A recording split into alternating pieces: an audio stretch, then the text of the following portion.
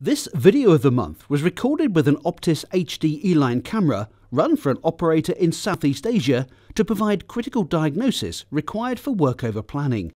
The inspected well, previously a geothermal producer, was being injected with fresh water, and blockages had been registered during operations preceding the camera run. On the first frame, the down-view camera is stationary inside the 13 3/8 production casing.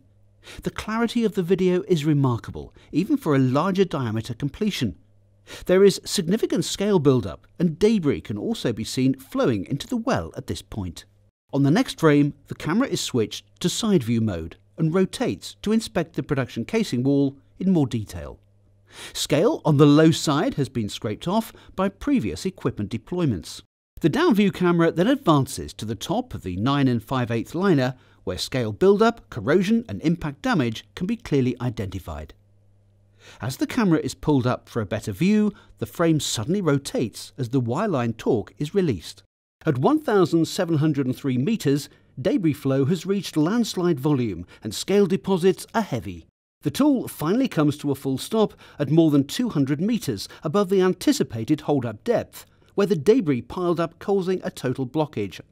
As a direct result of Optis HD E-Line video diagnosis, a scale cleanup operation was included in the workover programme.